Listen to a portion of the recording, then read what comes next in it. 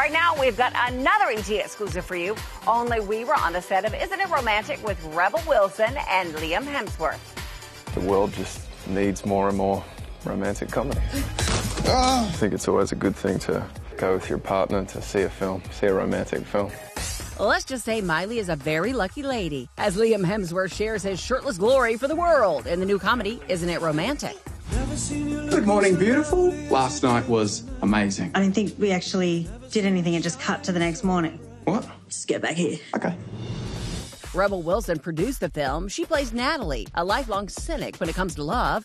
But following an accident, she wakes up to discover she is the star of her very own cheesy rom-com. Liam is her over-the-top leading man.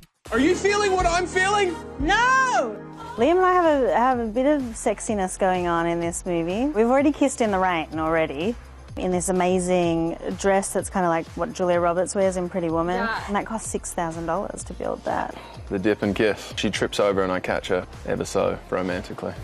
And Liam's charms weren't lost on co-star Priyanka Chopra. A super chill guy, funny, really stays, humble. What is the most romantic thing you've ever done? Just the usual stuff. Showering her in rose petals, full body massages, just the usual stuff, really.